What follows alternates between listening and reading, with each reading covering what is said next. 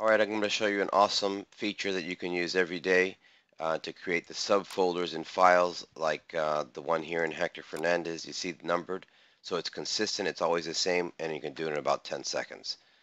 Here I've created a folder called Sarah. As you can see, it's empty.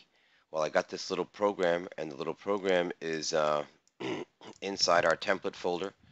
So you'll see it there. It's called text to folders. And then I've created how I want my folders to appear in this text document called loan folders. If we open the loan folders document, you'll see that I set it up already numbered and the way I want it to appear.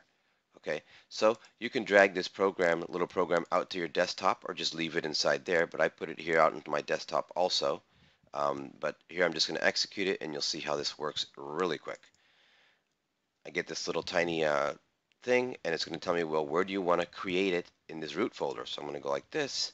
I'm going to navigate over to our Dropbox where I've already created the Sarah folder, and there it is. I want to create it in there.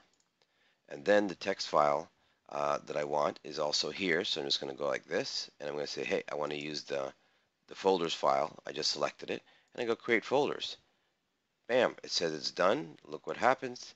Here is the Sarah thing, and now it's got the default folders instantly ready to be filled in, and it's consistent and the same every time. So there it is.